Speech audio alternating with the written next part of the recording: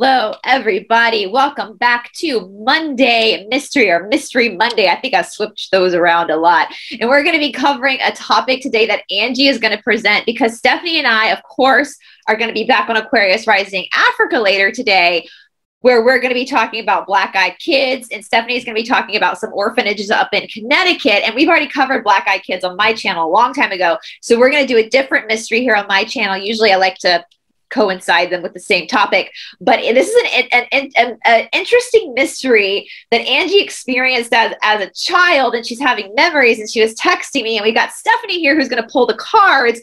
But before we get into that, before we get into the story, again, you're watching this over on Rumble. You followed us from YouTube because this story is going to be difficult for us to like tap dance around. So we just didn't want to have to bullshit around words. So we're just going to go straight for it today. But let me go ahead before we get started into the story. Of course, you guys all know Stephanie. Please go over and subscribe to her channel if you have not. Spiritual Perspectives of Our Great Awakening. Stephanie, you had a course start on the 29th, a tarot course. Do you want to just share with the audience everything going on before we get into the story about your business? So yeah, that course has started. And I'm actually going to be adding a second beginner's tarot course. And I'm also going to be doing a recorded tarot course for those who live in time zones that are further away. And that will be a little bit at a reduced price for people because it's not live. The only thing that you do benefit from doing a live course because that way if you have questions, you can ask right on the Zoom screen. However, if you're not able to make the times that I provide for the beginner's tarot course, you can certainly email me your questions and everything. And it's a good way to at least learn and experience the tarot cards. And that's not going to be as in-depth as my live course, but that was something that was brought to my attention as a lot of people from New Zealand and Australia wanted to join my course. And of course, they're not going to wake up in the middle of the night to do my course. So I figure that's a great way or if like somebody is like a nurse or something and they're working a 12-hour shift and they really can't make my course, if they're in the States or something. So that's a great way to experience the tarot course that way. But yeah, I will be putting together a second class that will probably start maybe in 2 or 3 weeks, give or take, depending on when I get that all set up on my website. Now, the one thing that is going on, so my home life has gotten a little bit more on the busier side. So what I will be doing is taking a very temporary step back from booking personal readings that are on Zoom. So I will be doing recorded readings that you can book in the future with me. I just have to add more spaces into my schedule for that. And hopefully by the time this goes on air, I will have already done that. Now, if you do have a reading with me set up already, you are grandfathered into seeing me on Zoom. Okay, so it's not like you're going to get a recorded reading. If you already booked with me, you are all set. You don't have to worry about any changes being made there. So don't worry if you have booked with me. But probably until about February, March, going in that direction. Anybody who wants to book with me right now, what you would do is you would book on the recorded reading and you would add, I'm going to probably say about 4 to 6 questions. I got to decide, and I'm going to consult with my higher self on that. You would put that in the comment section, but I'm going to put all those instructions in the booking site so you guys aren't confused. You don't have to memorize anything. It'll just be right there, okay? So those are the changes being made right now. Just because things are getting hectic, I'm trying to put more content on my channel. And also, too, I really am excited about the courses because I love to teach. That's a big thing with me. I love, love, love to teach. And I love to teach things I'm passionate about. So I'm like really excited about starting these courses and everything. So I'm really digging my heels in with that. I'm probably going to add some more pendulum courses as well for people. Perfect. And guys, I'll put all those down in the description, but all the links to that stuff in the description box below, both on Rumble and on YouTube. And of course, we have Angie here at Angie Tillman. Now, Angie, isn't there anything new happening in your life with your fickle company? I'm going to put those links up as well with all your companies. And I'm telling you guys, like, I love Southern women. And Angie, Southern women are kind of comedians. Like, a lot of Southern women are very funny. And if y'all want to watch some funny videos that got a lot of truth bombs in them, you just need a smile for your day. Make sure you also subscribe to Angie, because her videos, before we started recording, I was telling Stephanie, I'm going to see if I can find the video. Where is that video, Angie, where you were talking about your spiritual life? And it was just, it was sassy and it was hysterical. And I'll have to say, I'll put that one down there where I'm wearing orange. Did I pass it on? Oh, here it is, right here. A message to those questioning my faith. I just think this is the funny. I've watched this video multiple times now, because you're so sweet. You're just like, no, I just don't want to have to block you. I just think you're hysterical. And I told before we started filming, now Angie and I both, we've talked about this, come from a very, church is a very social center of the Southern life. You know, it's very cultural down here. But Stephanie also, obviously, as everyone knows, came from a very religious background. So it'd be interesting for us to do a video with both of you. I left the church a lot sooner than both of you ladies did. And what I love about this video, Angie, is you basically said it straight, kind of the way Stephanie has been saying it. Like, just because you've left some of your indoctrinated beliefs doesn't mean you've left God. Right. You've actually gone closer to God.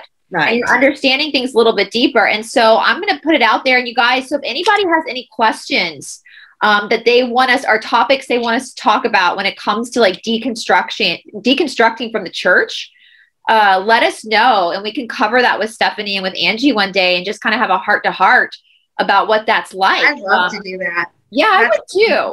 That's another one of my passions, is getting people to really stop and think. And you know, when we're indoctrinated with dogma, it actually puts up this wall between you and God. It really does. You're in this box, and you cannot worship God in your own loving, unique way.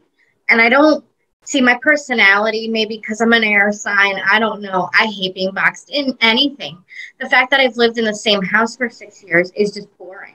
I don't like mundane. I don't like being boxed in. I like adventure. I like to travel. Now I like to travel.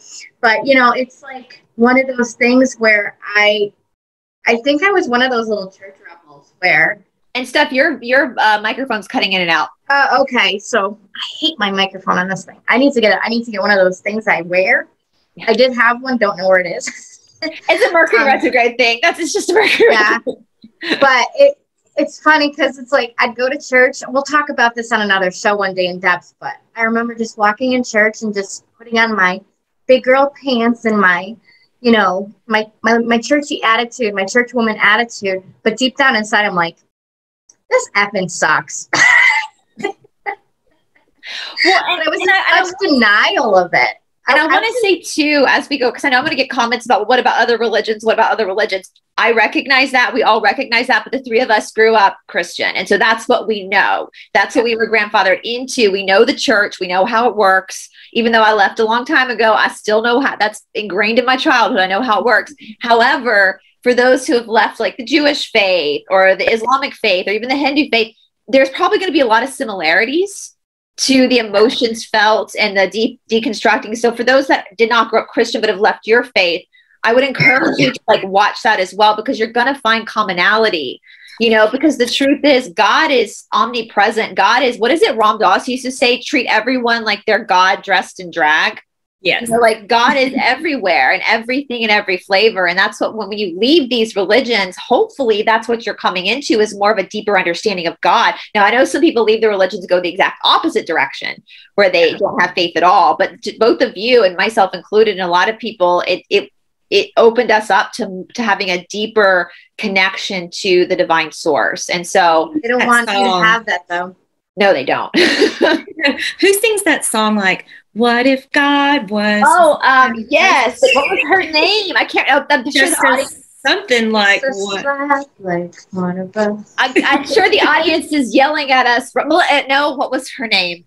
All right, you know what? When you get to the topic, Angie, I'm going to Google it on my phone. I'm going to add it to my play. I have a playlist called Imagine. Just kind of make yourself think a little, Yes, yeah. Joan, it's Joan something. Joan. Anyway, I'll look it up. I know the audience is yelling at us at the computer screen right now, but anyway. So if you guys want us to do just a heart-to-heart conversation about, be very raw and open about what that looks like, let us know and ask your questions down in the comment section below about what you would want us to talk about if we did something like that. Because that's one of my favorite things to talk about too. God is one of my favorite topics ever. I love talking about God. I love spirituality. So I'm a huge fan. I'm a huge fan of the Creator. So anyway, are you guys ready? I know Stephanie knows nothing about what we're talking about today, and I got a text message from Bryce about 20 minutes ago. You want to join us? Really? I'm like, oh yay! I'm like, well, however, I watched Angie's video last night. See, I do pay attention to your channel, Angie, because you are freaking hilarious. Oh. And when I'm having a rough day, your videos make me laugh. Thank you. I saw your comment. I was like, thank you. I really felt so rough. It's like, I look really bad right now. I'm in my PJs. I'm like, girl, you should see me in the garden. Oh my God, you got me topped. No, let me say that right. Okay, so Angie's she's a magic magician in the kitchen. And so some of her older videos on your channel kind of show you doing different recipes and stuff like that. And that's what your company is. I can teach you how to make a steak, even though I can't stomach eating a steak anymore. But I can teach you how to make one, make your man happy. Stephanie, what was your son for Halloween 3 years in a row? A pickle. A pickle. It was a pickle for Halloween. He wants to do it again. He's like, I saw him a pickle costume. Do you think it still fits? I'm like, it's an adult costume. I think it will fit because he's a tall kid, and he just walks around. He's engulfed in this massive pickle suit with his arms sticking out. I want to send him some pickles. You should. By the way, it's one of his favorite foods. He loves pickles. Okay. Well, so I brought that up. If you guys are new to Angie, that's what she does. And I will link my past episodes with Angie down in the description box below, because she talks about that, how she started her Pickles company of pickling during the crash of 2008, and she kind of was a phoenix rising from the ashes with that. And now she's got this great big company that's very successful, where she has, I don't know what you call it. You have product in a lot of stores. Yeah, there's a store coming to pick up today because we don't have the means to really distribute anymore. So they'll just order and like, can I come pick up? I'm like, yeah, just pull up to my garage. And so we've got a store in Macon, Georgia is picking up today. And so you guys, I'm going to put that link down to her website as well, because you can just order from your house too, and ship in a ton of product and stuff from Angie, because that's one thing. I don't know how to do anything in the kitchen except for microwave stuff. I don't even know how to boil. I love it. It's my favorite place to be. Like all my kids' friends, they all know that Miss Tillman is in the kitchen. Like I'm usually barefoot for real in the kitchen, like this, and I'm happy there.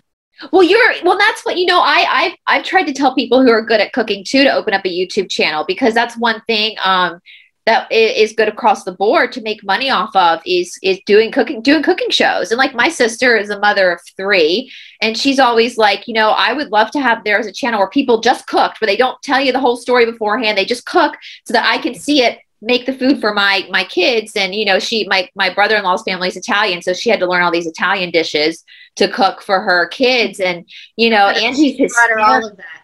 Oh, Angie's hysterical too. You guys. Little dash of this, a little dash. See, I am like prime Italian mama cook in the kitchen. I'm this 4'11" little girl. Okay. I got my bare feet as well.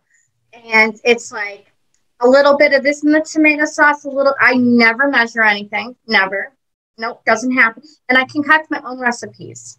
So the only thing is, with the Great Awakening, I got really lazy. Step it closer to your mic. Hold on. I got really lazy about cooking ever since I woke up with the Great Awakening. So yeah, well, I don't cook, so at all. That's not my forte. I've never. Yeah, she's like, I just got Grubhub. Yeah, I listen, I live off of Grubhub, and that's what I live off of is Grubhub. So you're in the city, so that's a little bit different anyways. Yes, it is. But, yeah, I do want to know how to pickle things, though, because I tried pickling cucumbers 2 years ago and jarring them, and they were a little bit mushy. That would be a good thing for Angie to do, is to run a course on how to do this. I will. Not to pressure you, Angie, or anything, but that would be. And I never used to measure anything either, Stephanie, but I started having to because people started asking me, like, how did I make, like how to make things. Yeah. So I started, like, when I'm cooking now, I'm like, should I write this down? I know this. Like, it's a family secret. Yeah. Even from me. I don't know. I just do it. So anyway. And a lot of my products, because I have other things besides pickles, and a lot of those came from where I was showing people how to make these things. And they said, why don't you just put a label on that too? And so now I have the barbecue sauces, and now I have the salsa. So that's really how that happened. I stalk your website a lot. And I saw that on your website that you have sauces and all sorts of stuff. And as I said on one show with you, Angie, I mean, there's people in your life where you want to get them a gift, but you don't know what to get them. Something like sending them something from Angie's website would be a great gift, I think, because you jar them so beautifully as well, like that. So that's a great gift idea too. If you have like a coworker or a boss or like your kid's teacher, and you don't know what to, there you go. And I'm sure they can just ship it directly to the person's house. And as you see, Angie, it's a small business, and that's what we're pushing for in this new world we want to live in. We want to support small businesses because there's love there. It's not coming manufactured from a big corporation. It's coming from Angie. Like, this came from, you saying you used to put them out on your front porch and people would come by, pick it up and put money in a cigar box. Like, that's just how it was. And so that's what we want to support going forward, is people, small businesses. And because that's where the love is, right? That's where the love is. Well, speaking of love, we're about to take a drastic turn from love. Drastic turn. And so what